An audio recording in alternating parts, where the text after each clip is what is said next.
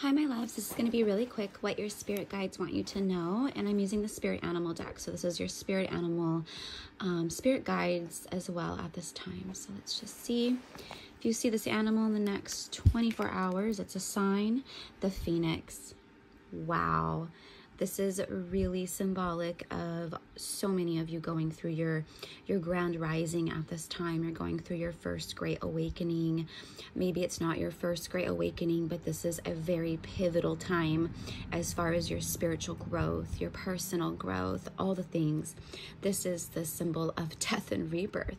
This is the symbol of rising from the ashes after an extraordinarily painful time, a time of endings, a time of darkness, a time of all the things, right? You are grabbing yourself by your halo. You are embracing your angelic wings and you're rising up beyond. You can burn me, but you cannot ever banish me, right? I will rise up. I will come back stronger. This is my spiritual guidance deck that I created. Let's just see what Spirit is saying.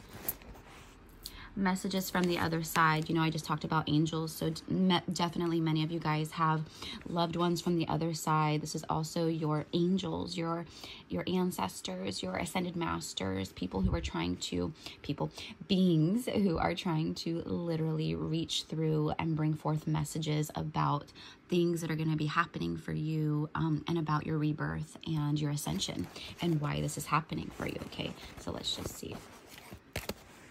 Stop doubting your power. Too many of you guys doubt the fact that you have angelic, divine energy about you. You are a divine being having a human experience. You have the potential to tap in. You are infinite.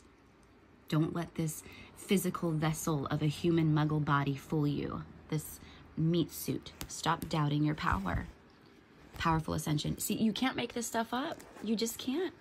Let's see. What else?